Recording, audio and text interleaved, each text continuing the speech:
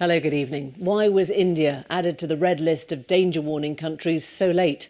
This was the question Labour had for the government today, an urgent question as Health Secretary Matt Hancock admitted the COVID variant that has entered the UK from India has now been found in over 2,300 people. In Bolton and Blackburn with Darwin, it's now the dominant strain, which poses a logistical nightmare for a government now expecting to open up the whole country on the roadmap out of lockdown. So what are our choices? To plough on and vaccinate more quickly, to assume the increase in cases will not in fact lead to more serious illness, or to slow down the next steps until the government knows more.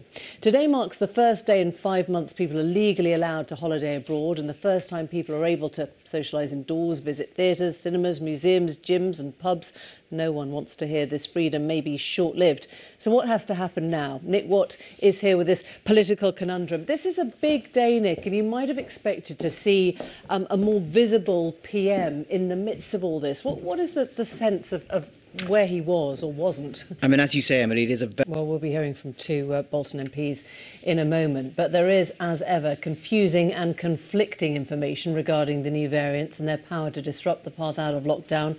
Is the one from India actually more contagious? Does that actually mean more people getting ill from it? And critically, is there any proof it is resistant to the vaccination? Here's our health correspondent on what we know and what we still have to find out. I think this is actually solving the problem in itself now. Let me just see if Mark Logan's experience is the same in the northeast. Do you accept that this hasn't been about reluctant communities at all, Mark? It's just been about difficulty of accessing a sort of centralised programme? To other news now, and the US President Joe Biden has told Israeli Prime Minister Benjamin Netanyahu that he backs having a ceasefire in the Israel-Gaza conflict, but he stopped short of openly demanding the truce. Israel's bombing of the Palestinian territory and rocket fire from Palestinian armed groups stretched into a second week. The Israeli PM resisted international efforts to secure an end to the fighting and vowed it would continue with full force. Well, President Biden's facing some pressure from the left of his own party to be more vocal in the condemnation of Israeli force, but the US has blocked a UN Security Council statement calling for de-escalation, cessation of violence and respect for international law. Mark Urban, our diplomatic editor, takes stock.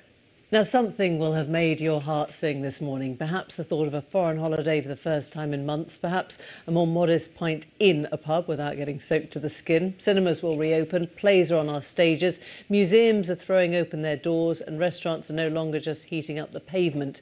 What must it feel like, though, to perform again after a 15-month absence from the stage? In a moment, we'll hear from the Poet Laureate Simon Armitage and the actor Cyril Neary. First, a look at where we are, I should say. Simon, if I can just ask you first of all, how do you write the monologue that will be the first thing that people go and see on the stage for, what, nearly 18 months?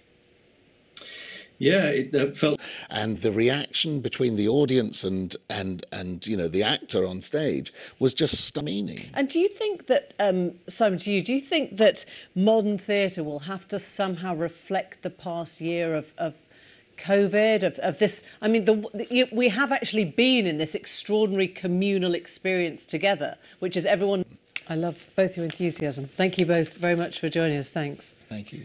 Just before we go, I'll take you briefly through the front pages tomorrow. The Guardian has surging new variant put lockdown end in jeopardy, but a picture of what looks like a first hug between a granddaughter and her grandmother. The Times has fears that the spread of variant may end in tears. Thousands fly to amber countries as the ban lifts, but we've just heard that actually is legal but not encouraged. And the Mail has now vaccine refuseniks threaten freedom. Tory MPs warn Boris not to delay unlocking on June the 21st over the few who won't have the jab.